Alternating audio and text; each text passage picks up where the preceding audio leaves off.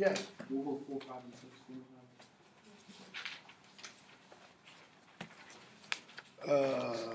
What were 4, 5, and 6? Miracle, mystery, and morality. So, Act 5 is, hold on, Irene. Oh, stop. Go.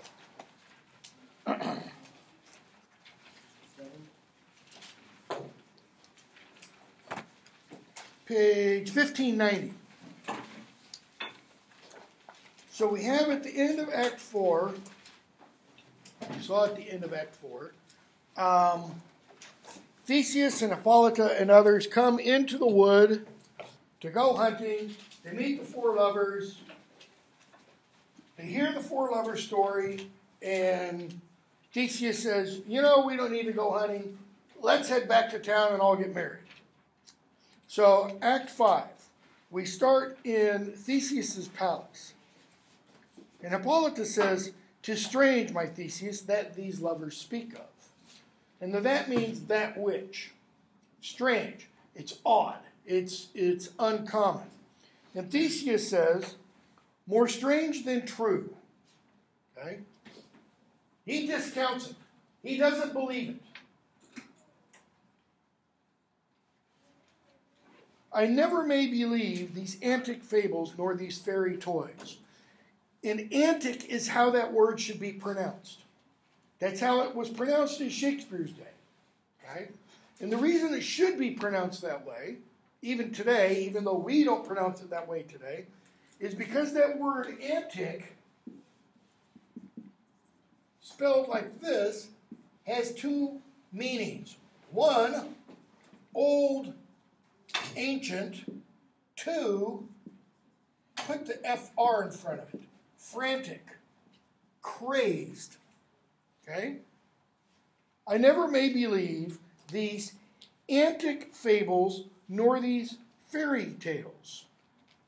Notice your gloss says old-fashioned, punning too on antic, strange, grotesque. Right? So he goes on. Fairy toys, trifling stories about fairies. So he goes on. "Lovers and madmen have such seething brains, such shaping fantasies, that apprehend more than cool reason ever comprehends. The lunatic, the lover, and the poet."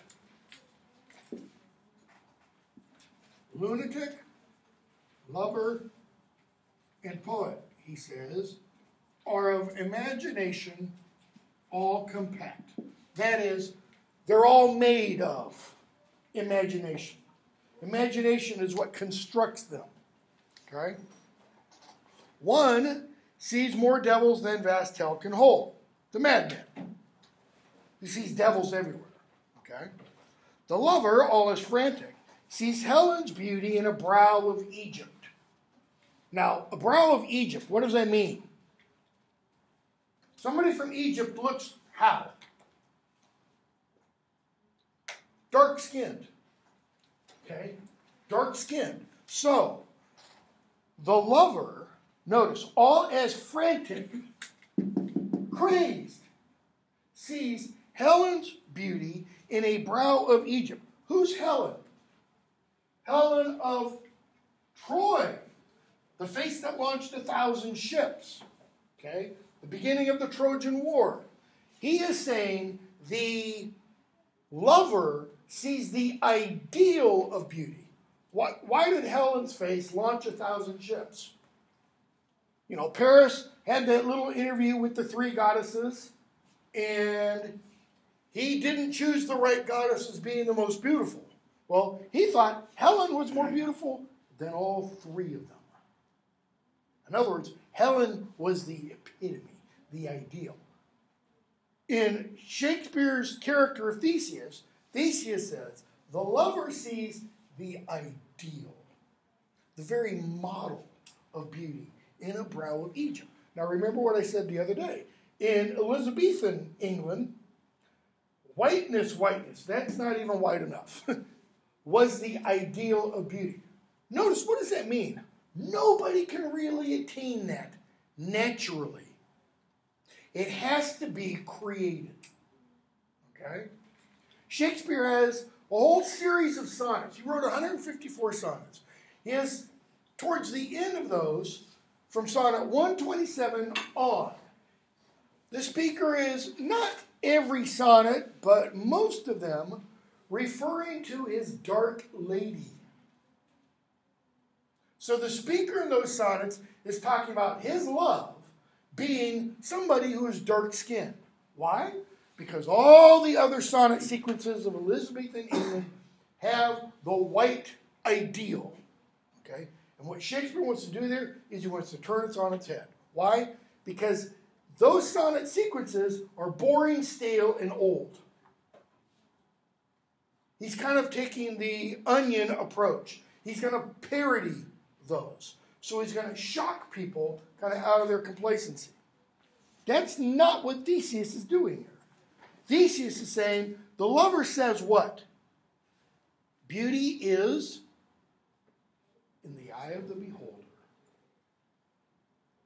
Doesn't matter what other people think. Okay? But remember, they're all made of this. Okay?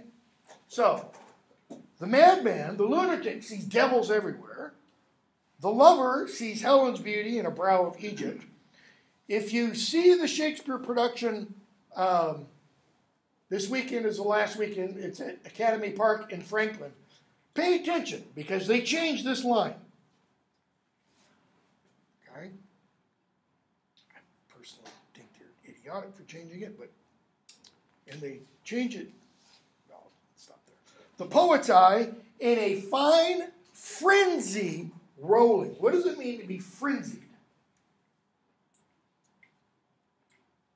What happens if you have too much on your plate? Not literal eating plate, but you've got so much stuff to do.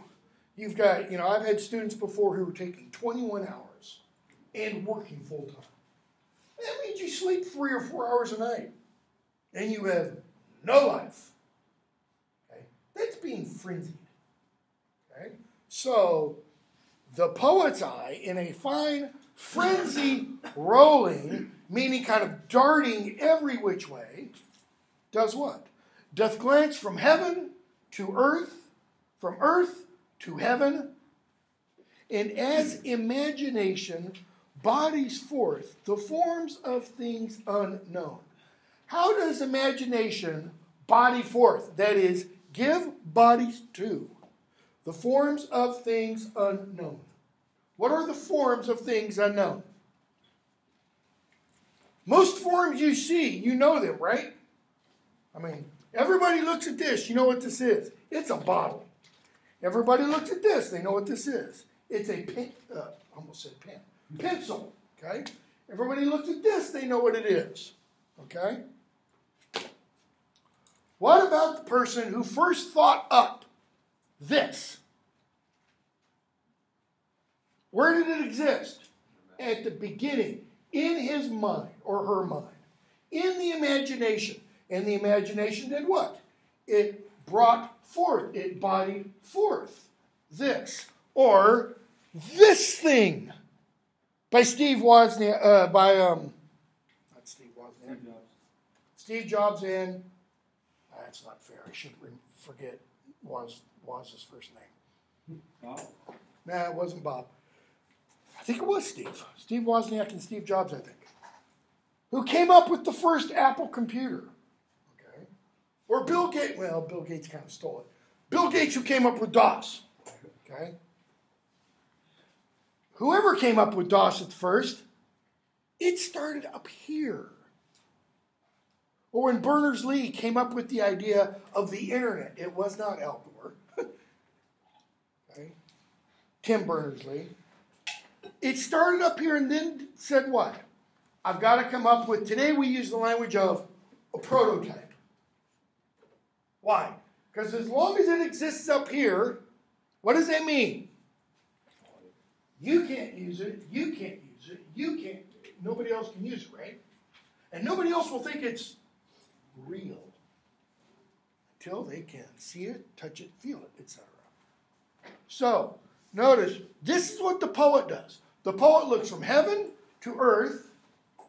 He doesn't mean God's heaven. He means everything out there to everything physical down here, and then from stuff down here to all the way up there, and does what? Creates. And turns them to shapes and gives to airy nothing a local habitation and a name, such as Athens, Theseus's court,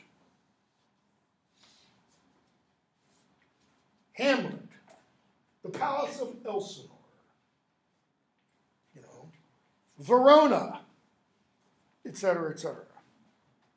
Such tricks hath strong imagination, that if it would but apprehend some joy, it comprehends some bringer of that joy. What are the different meanings between apprehend and comprehend? Some classes you have comprehensive exams. What does that mean? Louder? Okay. What else? You have to understand the material. But it's in a comprehensive exam, is it just the material covered since the last exam? No. It covers everything. To comprehend means to understand. We only tend to use the word apprehend in one context today. When someone is arrested or caught by the police, the suspect has been apprehended. You don't say, well, I apprehended my pencil and went to class. That's moronic language. You say, I took my pencil. Okay? But when you do that, you are apprehending it. It means taking possession of it. So, go back to those lines. Such tricks have strong imagination. What does the such tricks mean? Looks from earth to heaven to earth, earth to heaven, embodies forth the forms of things unknown. So, strong imagination has such tricks that if it would but apprehend some joy, if it would reach and grab some joy, it does what? It comprehends. It understands that if I have some experience of joy, there must be something behind that. There must be something causing, giving that joy. Or, you don't like that example? How's this for another one?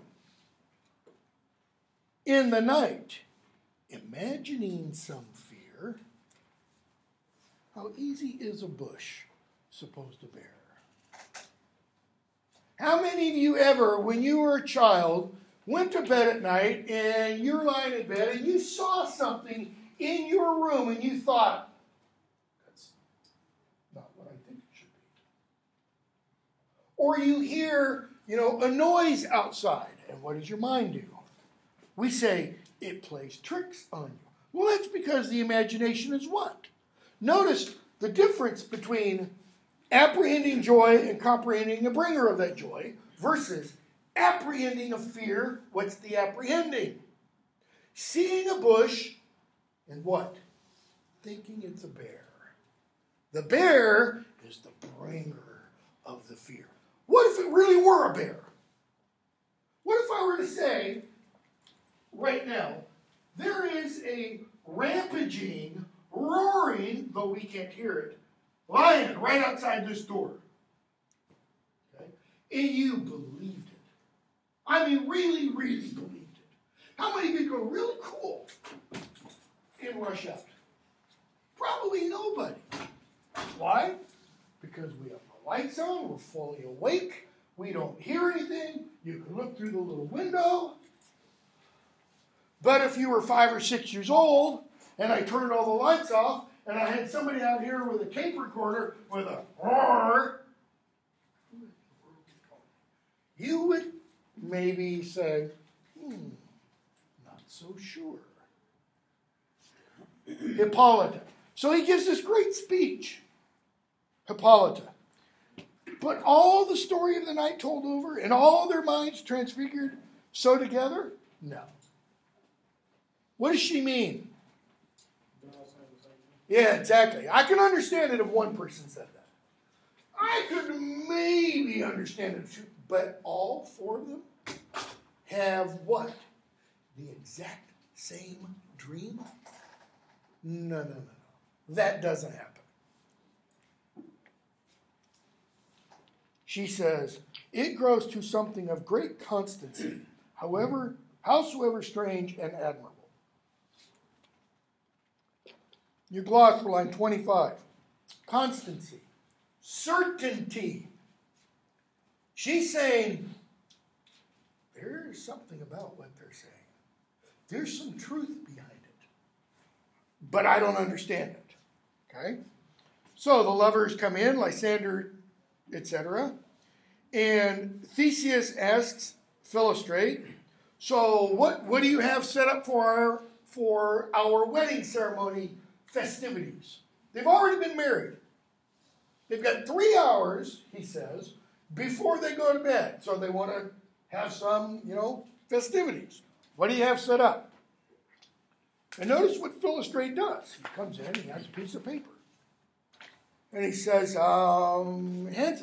he hands it to Theseus. And Theseus reads off some titles. Now, pause for a moment and go back to the beginning of the very last scene, the end of Act 4. What does Bottom say when he arrives at Peter Quince's house? He says, our play is preferred. But it's not yet. So Bottom's is lying. I don't know the answer to that. It's just something I find curious. So, he reads the battle with the centaur, sung blah, blah, blah. He says, nope, don't want any of that. Why? That have I told, my love, in glory of my kinsman. Theseus is related to Hercules. He says, no. Hippolyta already knows about that because I told her that story. So, how about this one? The riot of the tipsy bacchanals, tearing the Thracian singer in their rage. He says, no, it's old. The thrice three muses, blah, blah, blah. No. How about the tedious brief scene of young Pyramus and his love Thisbe? Very tragical mirth? Wait. The tedious brief scene of young Pyramus and his love Thisbe. Very tragical mirth. Merry and tragical? Tedious and brief? Well, that is hot ice and wondrous strange snow. How shall we find the concord of this discord? Remember when Theseus arrived in the woods? He said, you two are enemies. How comes this gentle concord in the world? Well, out of the title of the play of Pyramus and Thisbe, he's wondering, how will we get concord, agreement, harmonious sound out of this discord? What's the discord? You can't have something both merry and tragical unless you're sick and twisted and take pleasure in other people's pain. Okay? And it can't be tedious and brief. Brief means it's quick. Tedious means it's like time stops or goes very, very slowly. Who does this? Hard-handed men that work in Athens here, which never labored in their minds till now. They've never tried to do anything with their brains. That's it. No, you don't want this one. I've heard it over. It is nothing in the world unless you can find sport in their intents. What does it mean by sport? Pleasure. Unless you can take pleasure in their, what does he mean by intents? Their intentions. Theseus, I will hear that play. Why? For never anything can be amiss when simpleness and duty tender. Those of you who are parents or think you might one day become a parent, that would be a good idea to learn. and to accept. Why? Because you're going to have a child come to you at some point with a piece of paper like this, scribbling on it, and it's going to look just like scribbling. But to that child, that is the greatest work of art in the world. And that child's going to hand it to you, and you're going to go, "No, Daddy." "Sorry." "What have you done by turning it upside down?" That means what? I don't see what the kid sees. It also means I don't take the intention as the reality. Okay? Notice what Theseus is saying here. He's going to take whatever it is they do as being totally fulfilled and complete. Here's a ludicrous example. It would be like my accepting your quizzes. Now let's say you just bomb the quiz. 0. Not because you got here late and didn't take it, or you read the wrong reading. You read the reading and you just totally bombed it. That would be my, not a 0, a 1 out of 10. Or a 20 out of 100. That would be like my taking that and saying, but you intended to do well. Therefore that 20 becomes 100. Ain't going to happen. Okay? Why? Different context, different situation. What's he saying? Where is Theseus on the social status totem pole? He's at the top. Where are the hard-handed workers of Athens? They're at the bottom. Notice, as long as duty and simpleness tender it. What does he mean by simpleness? Sincerity.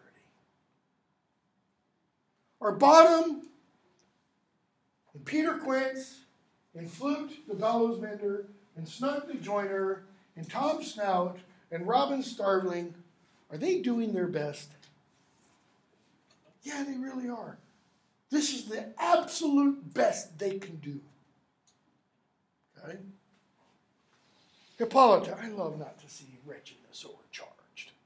I mean, she's saying, no. What does she mean by wretchedness? Poor slobs. That's what she means. I mean, she is looking down her nose at these lower life scum. Okay? And Theseus says, "Why, gentle sweet, you shall see no such thing." But he says they can't do it. "The kind are we to give them thanks for nothing." How often do you give somebody thanks for nothing? I mean, we have a phrase, thanks for nothing. That's not what he means. He means just the opposite. They're trying to give him everything. According to Hippolyta's mentality, they've produced what? Zilch.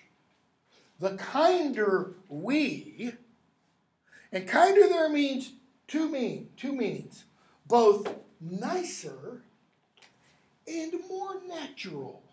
Like when we ask what kind of thing is it, we mean what is that thing's nature.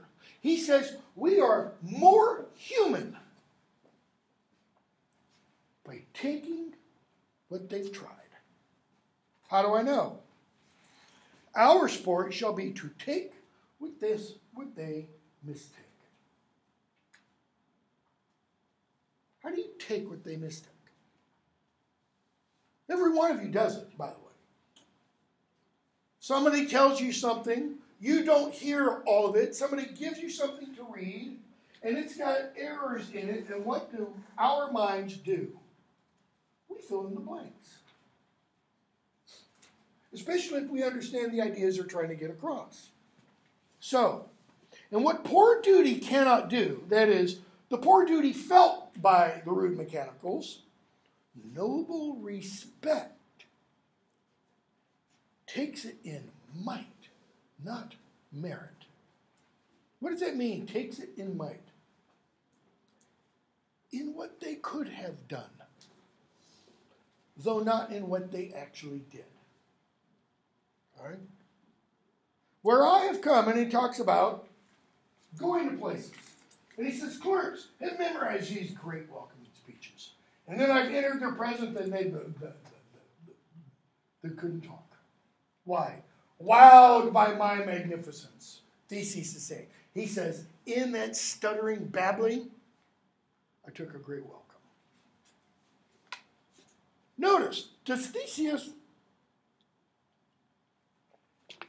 come off as this haughty, upper class, I'm better than you kind of person? No, he doesn't. He has the right understanding of what nobility really means. Okay? So, they come in. And Peter Quince delivers a prologue. And I'm not going to go over the prologue other than to say he screws it up entirely. How do we know? Well, one thing, if you read it and pay attention to the marks of punctuation. Punctuation in Shakespeare's day didn't indicate grammatical clauses like it does today. For example, in Shakespeare's day, you would never have on a paper CS for comma splice. You know, where you join together two independent clauses with a comma? Nope, they didn't exist. Commas in Shakespeare's day indicate simply pauses. So you're reading something, you see a comma, it means pause. You read a semicolon, it means longer pause. You get to a period, it's called a point, and you stop, take a sip of coffee, and then go on. So, if we offend, it is with our goodwill. Period. What does that imply? Okay, but he doesn't say period. The period's just there. But he stops at the end of, it is with our goodwill. What does that mean? We intend to offend you. That's not what Peter Quince is trying to say. He says, if we offend, it is with our goodwill that you should think we come not to offend. See, the punctuation that we have matches his delivery. It's not the way it should be punctuated. It should be punctuated, if we offend, comma, it is with our goodwill that you should think, comma, we come not to offend. Period. In that idea, we don't come to offend you. But with goodwill, comma, to show our simple skill, that is the true beginning of our end. That is our whole purpose. To do what? To show our simple skill. We're not Laurence Olivier's. We're not the greatest actors in the world. We're just simple, hard-handed men, etc. So Theseus says, this fellow does not stand upon points. That is, he's not paying any attention to the punctuation. Okay?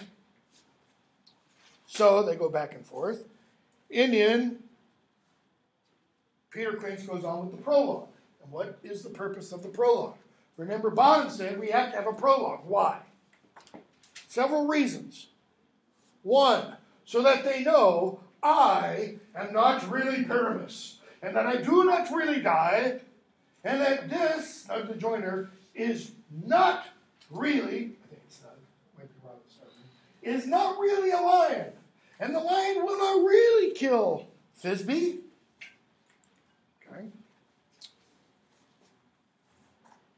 So Snout comes out and delivers his speech. Now, should Snout talk at all? No, because he's a wall. Walls don't talk. So why does Snout talk? Well, they have to make clear. So that whole, in theater, that whole thing called the fourth wall, which is the wall that separates what is happening on the stage, what's going on out here, it's obliterated because they have no idea of that. Okay? So, Pyramus comes out, delivers his speech, And notice the language he uses. I'll make sure I leave enough time for the quiz. O grim look night, O night, with you so black, O night, whichever art when day is not. Really? Night, whichever art are, when day is not. Well, yeah, that pretty much is when night is, when there is no day. O night, alack, alack, I fear my... Okay. So, Theseus makes a comment, and Pyramus breaks character and replies. So Thisbe comes in. Keep in mind, Thisbe here is not played by a young boy. How do we know? Because Flute said, I have a beard coming. He's in his late teens at least. Okay? So he has to come in and go, what's my place?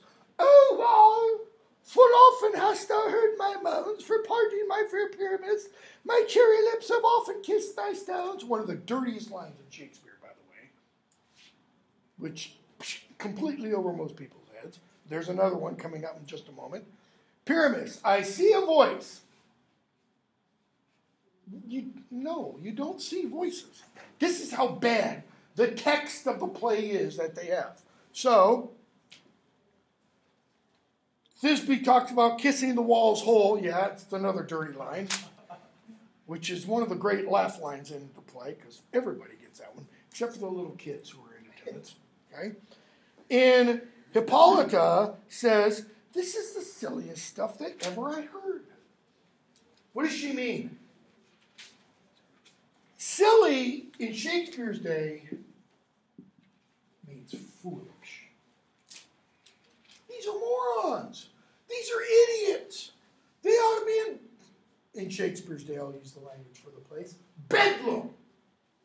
The Hospital of Bethlehem, which was nicknamed Bedlam because of how it was pronounced.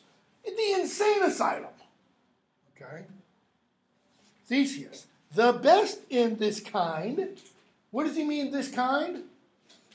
Well, what is the thing that Bottom and the others are doing? It's the play within the play.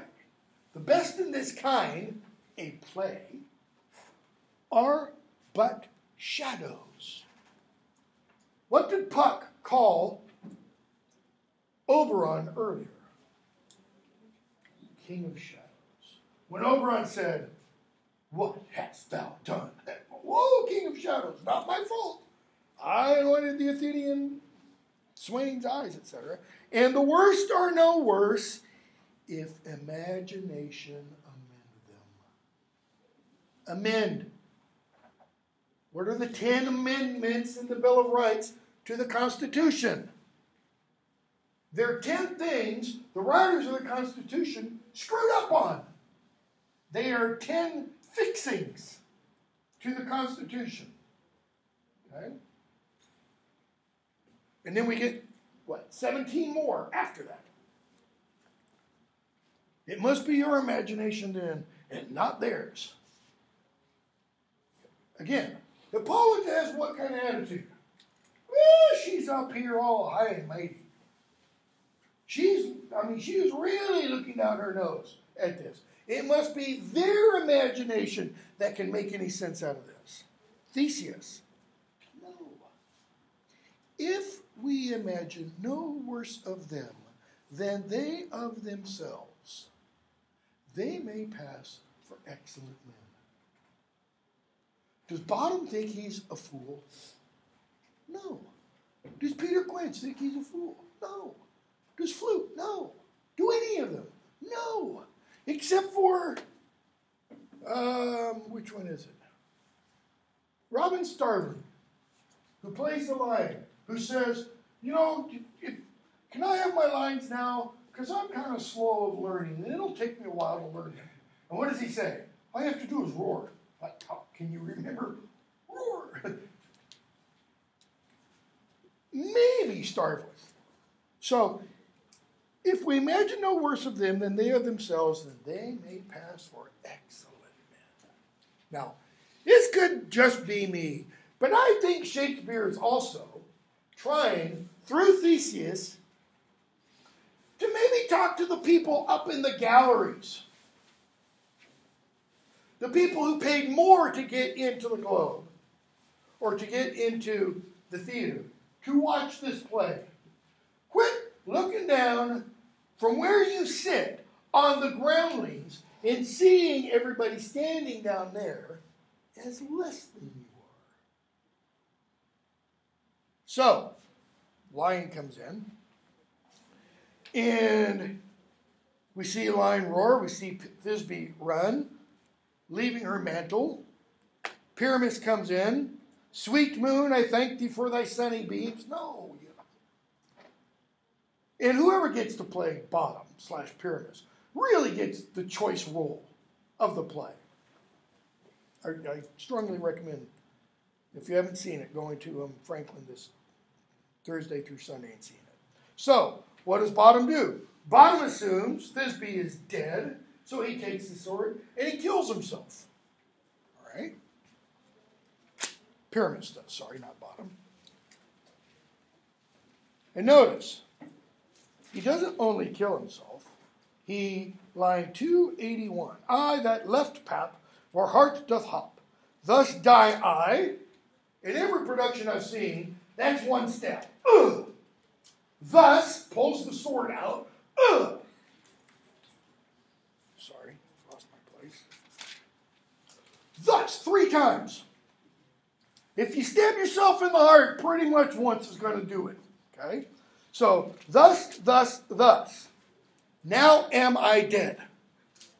Now am I fled. How does he know? My soul is in the sky. Well, if his soul is in the sky, then what's left on the stage? Supposedly? A corpse, a shell, a carcass, a bag of meat. Tongue, lose thy light. Moon, take thy flight. Now die, die, die, die, die. And again, I've seen this probably a dozen times. And Pyramus's death takes anywhere from 2 or 3 minutes to 10. Or he dies repeatedly over 10 minutes. Okay? So, those watching the play talk a little bit. Thisbe comes in. Asleep, my dove, my love. She sees him. What? Dead, my dove? Oh, Pyramus, arise, speak, speak, quite dumb. Dead, dead. A tomb must cover thy sweet eyes. These lily lips, this cherry nose, these yellow cowslip. Lily lips? Should lips be white? I don't care if you're the whitest white person the world has ever seen. Your lips should not be white. Okay? Nor should your nose be red. Red nose is a dead giveaway for what? Drunk. Okay? These yellow cowslip cheeks. If your cheeks are yellow, what medical condition do you have? Jaundice. Okay? Are gone, lovers make moan. His eyes were green as leeks. Oh, sisters 3. Who are the sisters 3? The Fates. So she takes the sword and says, come, blade, my breast imbue. Stabs herself. And farewell, friends. Thus this be ends. Adieu, adieu, adieu. And then she finally dies. Theseus, Moonshine, and Lion are left to bury the dead. I and Wall too. Why? Because Wall's still out there. Bottom gets up, as does Flute. No, they're not dead. Okay? So, no epilogue. They'll have a dance, and Puck comes in, carrying a broom. Why? What's he sweeping away? The shadows of the night. The dust. Of everything that's been going on. So Oberon and Titania come in with their fairies. And they do what?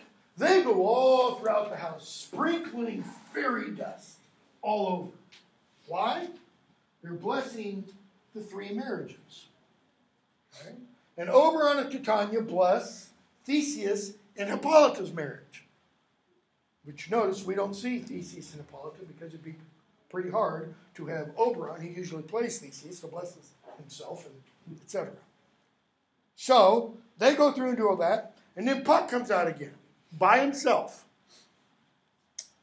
If we shadows have offended, who are the we shadows? two meanings to that.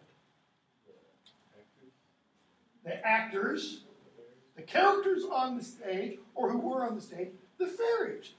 He calls Oberon King of Shadows. So, the fairies and all of them. Okay? Back earlier, Theseus said, line 205 in Act 5, Scene 1, the best in this kind that is in place are but shadows. If we shadows have offended, think but this and all is known. Think what I'm about to tell you, and any offense you take will be wiped away. You have but slumbered here, while these visions did appear, a midsummer night's dream. The play is the dream of the audience. Guess what? We all have the same dream. Just like the four lovers in the wood. And Hippolyta said, yeah, but that's really weird that four people all have the exact same dream. And what did Theseus say? He then gives his speech about imagination. In this weak and idle theme, no more yielding but a dream. What is the theme of A Midsummer Night's Dream? Is it love? My Shakespeare text that I use for my Intro to Shakespeare course goes on and on and on about how imagination and the imagination's ability to construct reality, blah, blah, blah, is the theme. I'm thinking you're crazy. That's not it.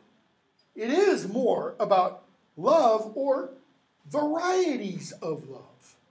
Okay? Or how one knows what love is. You know, cue the Foreigner song.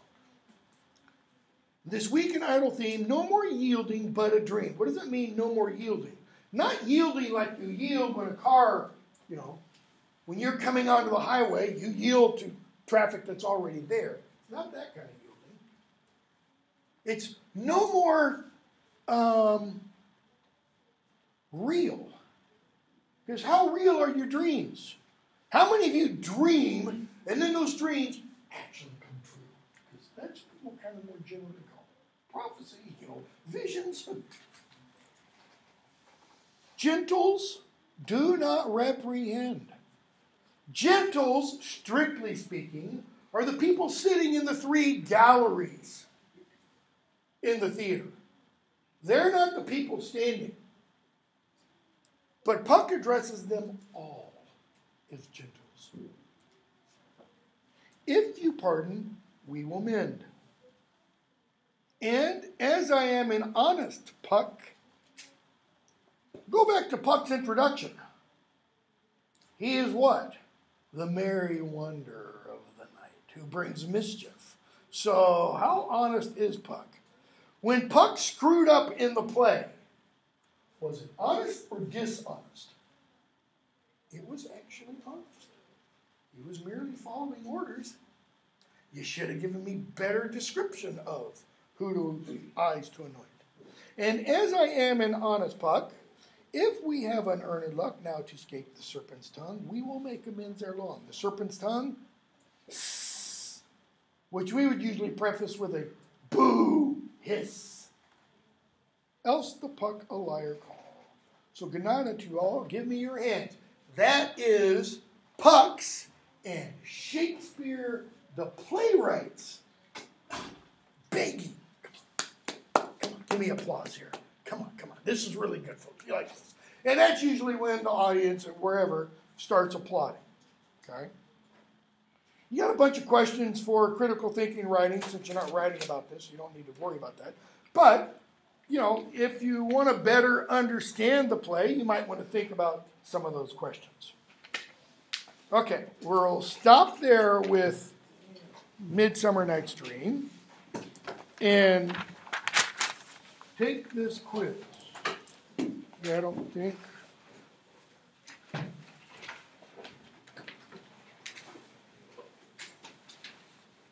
Yep, don't need to worry about anything. One thing about it, let me pass this out. So put everything away, please.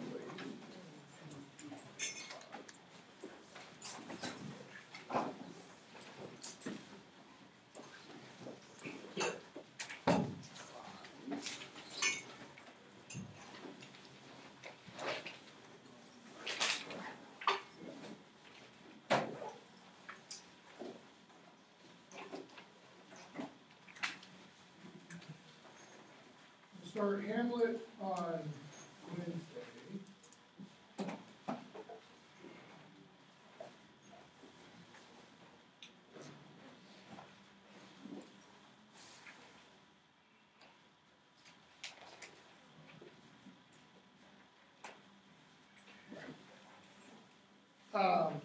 Number 12, second line should read, it burned down in 1613. Typing too fast. So when you're done, just turn it in and you are free to go.